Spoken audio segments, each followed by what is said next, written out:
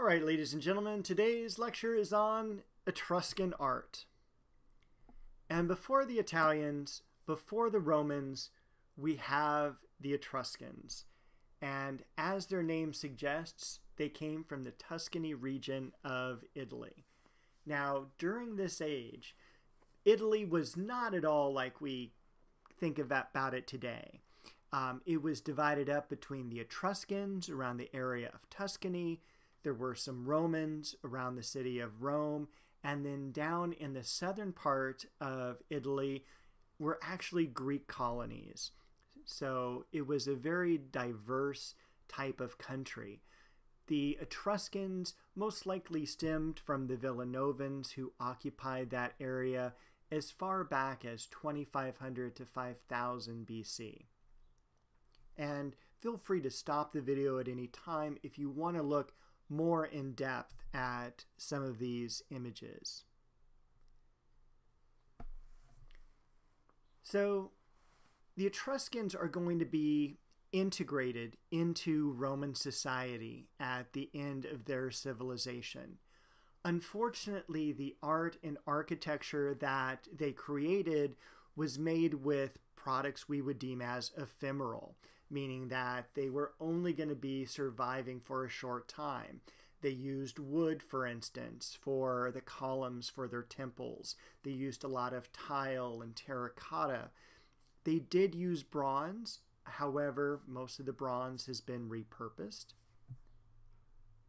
And their language, while it's similar to Greek, is completely different, though. And it's different enough to pose a problem to scholars. So we haven't fully yet deciphered their language. We do have writings on tombs and sculptures. I wrote down we don't have any literature. That's kind of a lie. We only have small fragments, but nothing that would be considered like a book, like the Iliad or Odyssey or Epic of Gilgamesh. Etruscan cities, they're laid out in a pretty simple pattern, and I don't have an image for it, but it's basically like an XY graph, and near the point where the X and Y lines meet, you would have that as the central focus of the city. That's the commercial area, the business area, and then surrounding that is all the residential. There is a video online that I gave you a link to that shows you a little bit more in depth about the language here that we're looking at. And the coolest things, at least to me, about this civilization is their temples. Now, an Etruscan temple is made completely different than a Greek temple is. A Greek temple is solid marble, but as we see with the Parthenon here at the right. But with the Etruscan temple at the left, we have a very large patio area, a porch area, and then we have 3 interior rooms. The top of the temple is created with wood, covered then by tile, and then you've got these really awesome sculptures on top. And so here we're going to be looking at some of the ideas of what we think these looked like. All that we have really surviving from these are the original pads that the temple was set on. We do have some Roman writings that let us know what these truly looked like.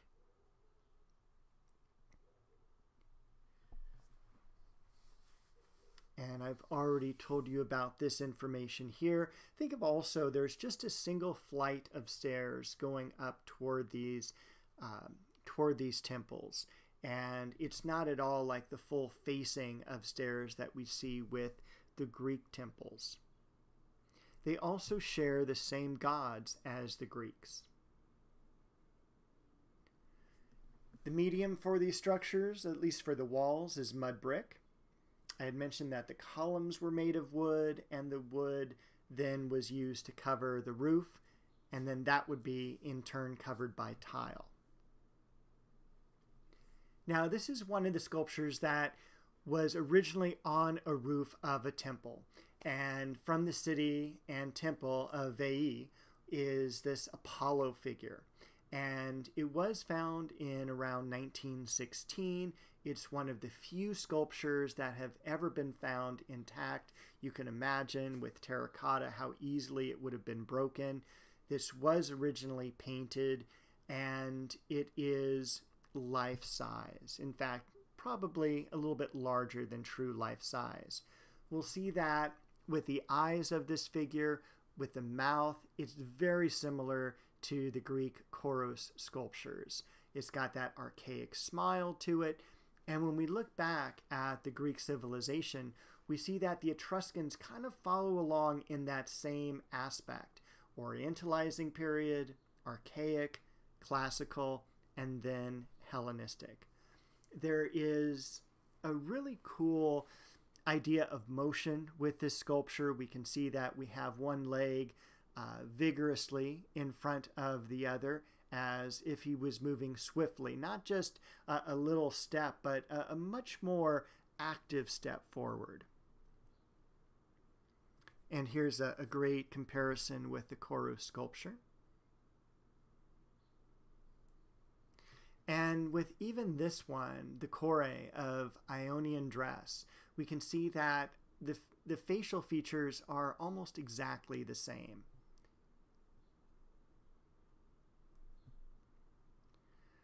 We have a few bronze sculptures that we do have left over from the Etruscan age. The one on the lower left is really awesome. It almost looks like an Art Deco period sculpture. Now we're going to take a look at a few of the Etruscan cemeteries. And the Etruscan beliefs of an afterlife were very much a hybrid between both the Greek and the Egyptian beliefs. Etruscans and Greeks believed in cremation, and Etruscans and Egyptians also believed that tombs were important, that they were homes for the dead, and they should also be stocked with all the things that the dead would need to survive in the afterlife.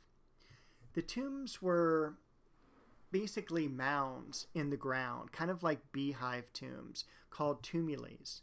And I've got another video on our Canvas platform that will give you a link to looking at these more independently.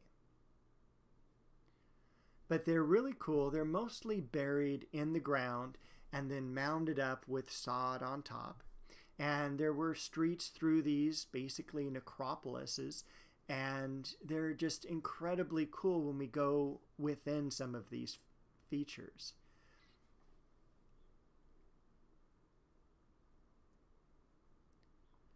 So again, kind of like a beehive tomb as far as structure is concerned.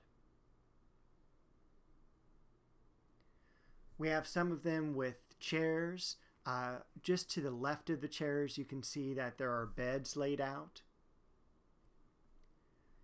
This is the famous Tomb of the Reliefs, where you have relief sculpture literally on every surface of things like pots, pans, axes, knives, ropes, vessels, anything at all that a person would need in the afterlife.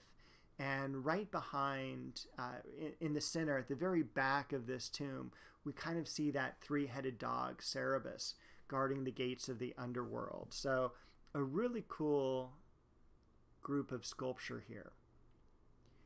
Now, the term fresco has never been used to really talk about Etruscan art.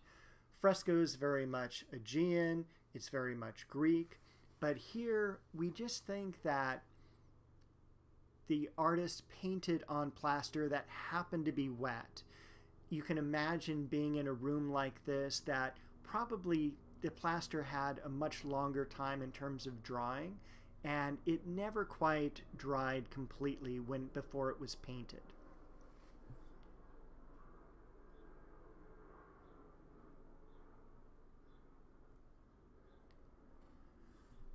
One of the most famous works from the Etruscan age is the sarcophagus with reclining couple.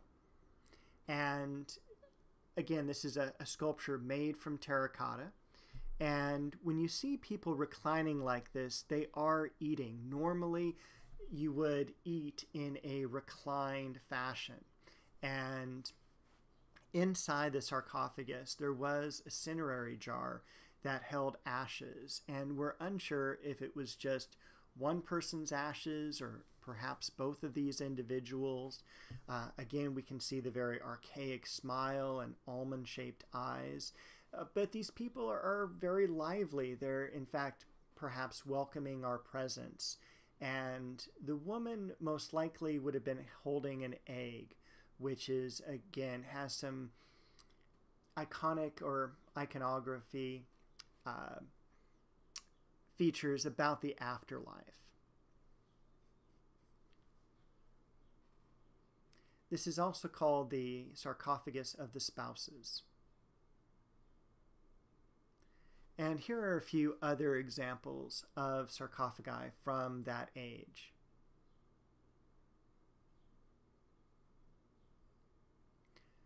When we look at Etruscan women, they definitely were treated a lot better than their counterparts in Greece.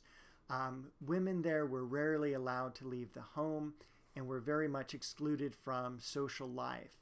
But Etruscan women, we see, had a very much more independent lifestyle.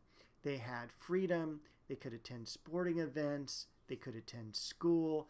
They were very much part of the family unit. The Capitoline Wolf is a really unique work because it was very much Etruscan. However, the figures underneath, and we always see these as one complete artwork, weren't carved until the 15th century. So these individuals, Romulus and Remus, which this work is all about the founding of Rome and how the children were abandoned and then they were nursed by a she-wolf, and then they're going to end up founding the city of Rome and the Roman Empire. But again, just the figure of the she-wolf is Etruscan, and one of the few bronze sculptures we have left over from that time period.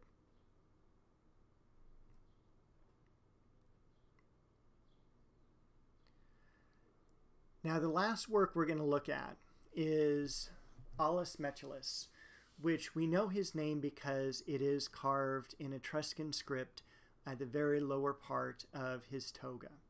And when we see someone dressed up in a toga, we automatically give them a higher ranking because this is not something you could wear doing manual labor. So we do call him the orator.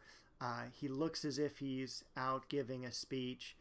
It is a life-size sculpture. It is made of bronze and very much done at the end of the Etruscan age as they're being assimilated into Roman culture. This person is dressed as a Roman.